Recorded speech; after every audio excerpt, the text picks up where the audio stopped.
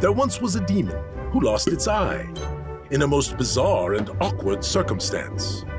The eye held much power of evil design, and the losing of said magical orb set events in motion that caused much consternation for a certain archmage who lived in a tower and held the name of Gyzaengaxx. Yes, my friends, at the foot of the Mithril Mountains near the village of Etholmm, atop a small forested plateau rose the Tower of Gyzaengaxx. But some years back, the wizard disappeared, with many believing he had passed away, and his tower became a place of strange happenings, with dark creatures and fearful monstrosities lurking in the woods below.